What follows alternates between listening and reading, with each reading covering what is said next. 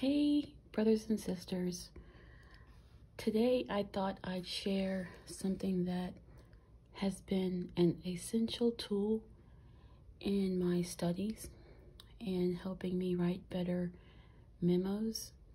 So I'm going to start with the Blue Book. This is the Blue Book, a uniform system of citation.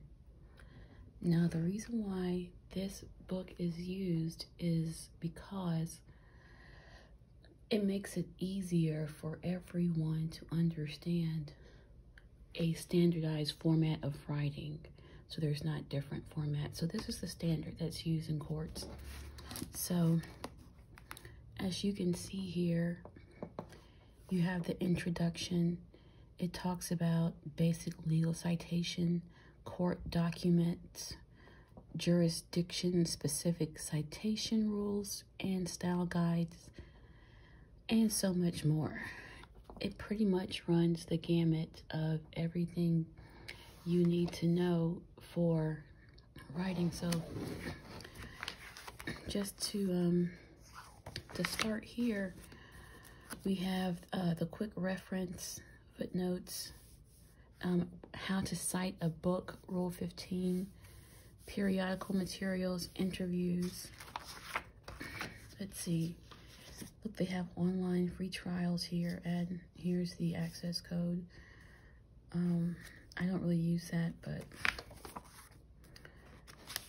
just browsing through here, the first area talks about court and litigation documents, and I believe that's the most important because it's in blue and it's in the beginning, so I always take it more seriously there. So this is how you would cite a newspaper article, for example.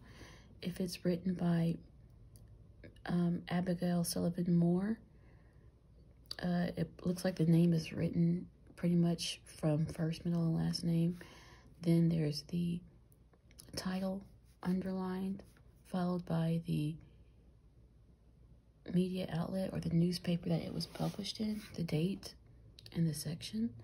So that's how you quote articles that are in your favorite that you see in a newspaper, in a court and litigation document. So they have all the different names for the different courts. These are the district courts when you're citing them.